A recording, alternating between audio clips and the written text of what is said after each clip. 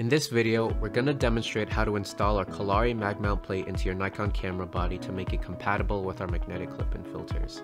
First, you'll need to remove the adhesive covers on the mag mount plates.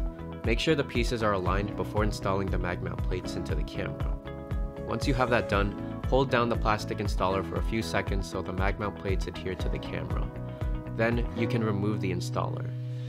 Once the mag mount plates are in place, you can easily insert magnetic clip-in filters into the inner mount of the camera. To install the clip-in filters, simply hold the sides or the top of the clip-in filter, insert it bottom first into the mount, and it'll easily stick to the mag mount plates. To remove the clip-in filter, use the included removal tool to lift the bottom end of the filter and pick it up with your other hand. Please follow these instructions carefully for a clean installation of our clip-in filters.